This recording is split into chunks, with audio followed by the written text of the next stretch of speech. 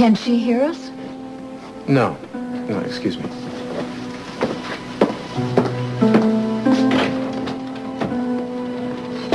Do you need me? Warren was just caught going into Mason's room. Oh, no. Well, but there's no law against that. He wasn't carrying a weapon, was he? No, thank God.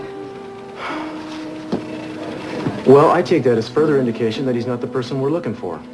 How do you figure that? Because I have made him very much aware of the weight of evidence against him, and if he were guilty, he wouldn't do something as stupid as that, would he? Good point. No, I'm in the middle of something. Can I catch up with you later? Sure, of course. Thanks.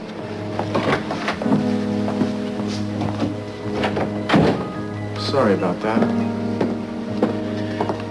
I believe you were about to tell me how you know that Warren didn't do it. Well, I'm not so sure after all. In fact, I think this was not a good idea. No, please, wait a second. Wait a second. I'm really sorry for taking up your time. Mrs. Raymond. Mrs. Raymond.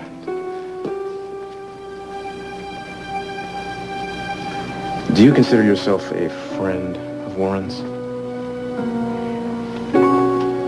I suppose. Well, then I think you should be aware that without a solid alibi, you will be visiting him in jail next week. If you change your mind, you know where to find me.